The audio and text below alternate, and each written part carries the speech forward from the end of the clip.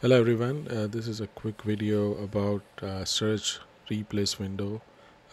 If you're using that to search a tag, sometimes the window becomes transparent and it's hard to find, and there's a reason for that. So let's just quickly start it. So let's say I'm working on certain file here, and then if I search for, let's say, a function, and then the search window, of course, Control F will show up, and I can go next, I can do search and replace and all of these.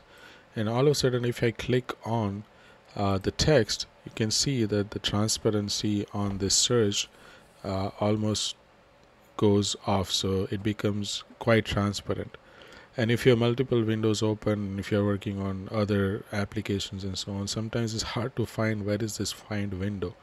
And the easy fix for that is, by default, there is a transparency setting that is done in the find window. So you can see right here the transparency is checked by default, and it's set whenever this particular window loses focus. And so moment you click on it, it'll come back, but if you click on anywhere outside, you can see it just becomes transparent.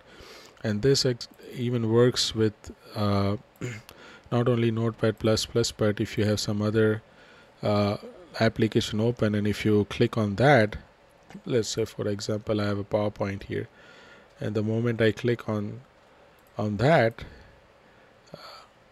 it will lose the focus, right? And then again, if I click on the window, it will show up. So if you really don't like this feature, you can simply uncheck this, and so in this case it will always maintain the window just the usual, even when it loses focus. Okay, and so this is how you actually quickly fix the transparency issue. And if you don't use all of these features, if you just do a simple search feature in for this find window, then you can click on this arrow, and it just is a simple, just like a notepad, it's just a simple find window. And then same with the replace, and you don't need to worry about all the other features that are available.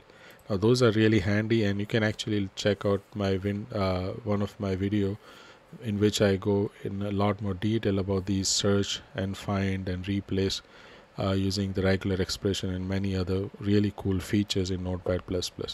But that is for that video. But this is how you actually remove the transparency in Notepad++. So I hope you liked this video. If you did, click on the like button, and please check out my channel for more content about Notepad++. Thank you.